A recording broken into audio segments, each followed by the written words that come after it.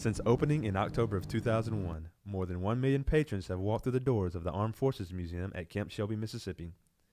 The museum closed in November of 2014 to accommodate the growing number of visitors and improve the exhibits. We're actually ahead of schedule right now, real excited. Got a great crew working here. Got some really interesting exhibit designs we're going to bring in, so it'll be a lot like it used to be, but it'll be a lot better, a lot more updated, and a lot of new things that we got that we weren't able to put on display yet because we just didn't have the space.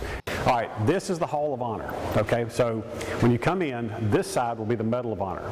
So as you come in here, you'll walk in this area, there'll be a central display case with the actual medals that some of Mississippians received, and then there'll be exhibits in here about the Medal of Honor recipients themselves. Now this side will be, matches this is the Hall of Honor, and this is where you'll see people like John Quitman, who led the Marines through the halls of Montezuma, Sonny Montgomery, who generated the Montgomery GI Bill that provides educational benefits to the National Guard. There's a few things in the museum that will stay here. They're really part of our permanent collection. They're of such national significance we can't take them off display.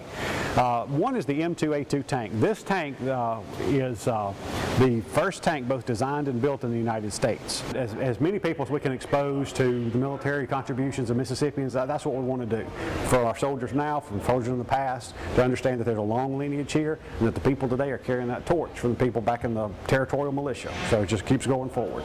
Reporting for the 102nd MPAD, that's Lamont Bradford.